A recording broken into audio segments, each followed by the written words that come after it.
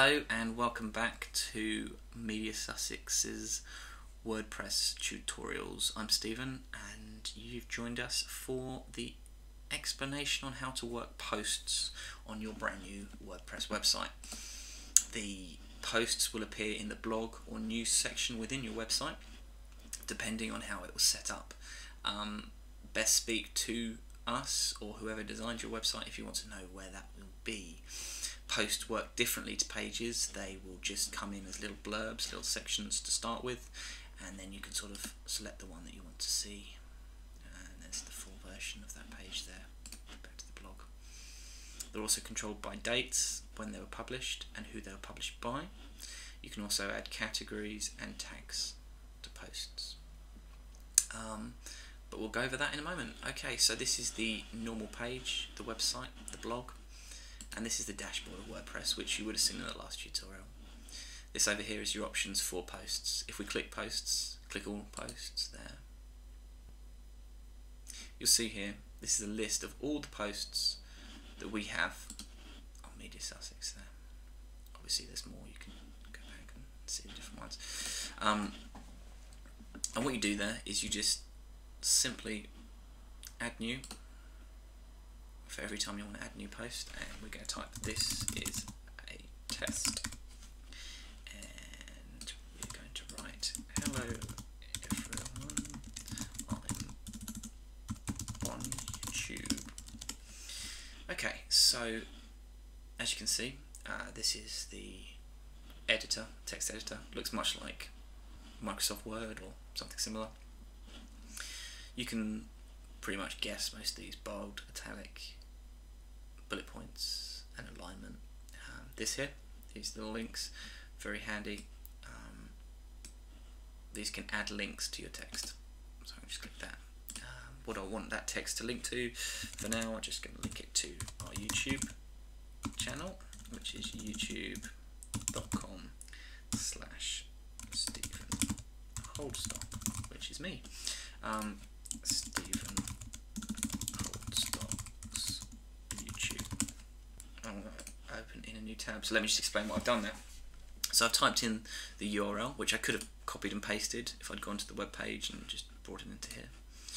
I've written the title. Obviously this won't be displayed in the text, but if someone hovers over that link, this is what will sort of appear above it. And I've ticked that I want to open it in a new tab. And that just means when people click the link, instead of it opening the same page, it'll open in a new page. And the incentive for that obviously is that visitors will stay on your website as well as going to the other website. So when I'm happy, I click down here, add a link button, and hey presto, there it is. Now this is the visual editor for WordPress.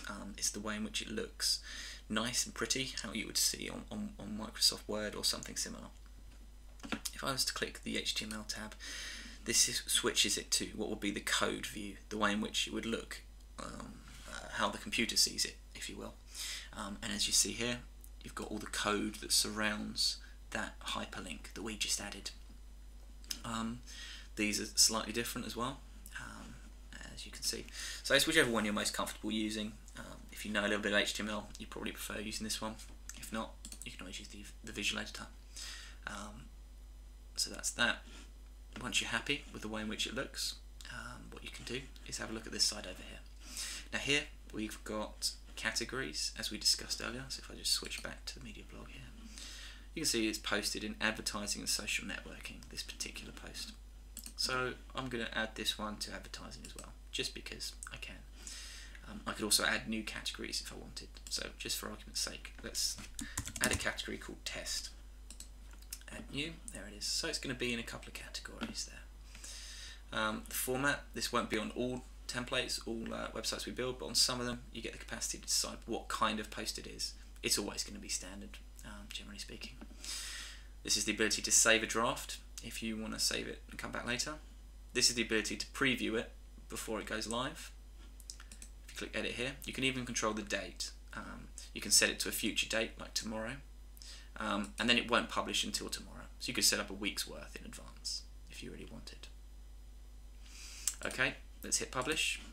I just call it the blue button that makes it happen. And there it is, the post. Like I say, it's in date order. This is the most recent one, so it's the one that pops at the top. There's that link we created as well to YouTube, which opens in a new tab, as you will see. There it is, lovely jubbly. So it tends to work quite well, and as you see here, a lovely little image going on in there. And so let me show you how you would add an image in there. Let's just find a nice image, shall we? Let's just go Stephen Holdstock. See what happens when I search my name. Images. What happens here? Oh look, there's a lovely picture of me. Brilliant. So I'm going to save that image. So that's my desktop. Obviously, you'll probably have this photo that you want to put on your post, or this picture. So I'm going to assume you wouldn't need to save that image. Okay, so let's just click here. Like I said, on older versions things might be slightly different. This is one of those things. If I just quickly show you here, older versions of WordPress have a few options there, whereas in the newer version they've just combined it, just called it media, as opposed to separating them out. So let's just click there. We want to add some media to our little page, our little post.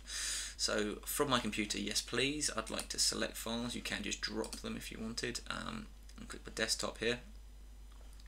There's my lovely image. So let's grab that up. There I am. I want to arrange it as a thumbnail. Now you can make it full size if you want, or you can make it a thumbnail. You can also do these ones. In this case the file difference is so little that it hasn't bothered giving me medium and large, because the full size is, you know, only 20 pixels bigger, taller and wider than the original thumbnail. So it's just done that. Then you can do where you want to align it.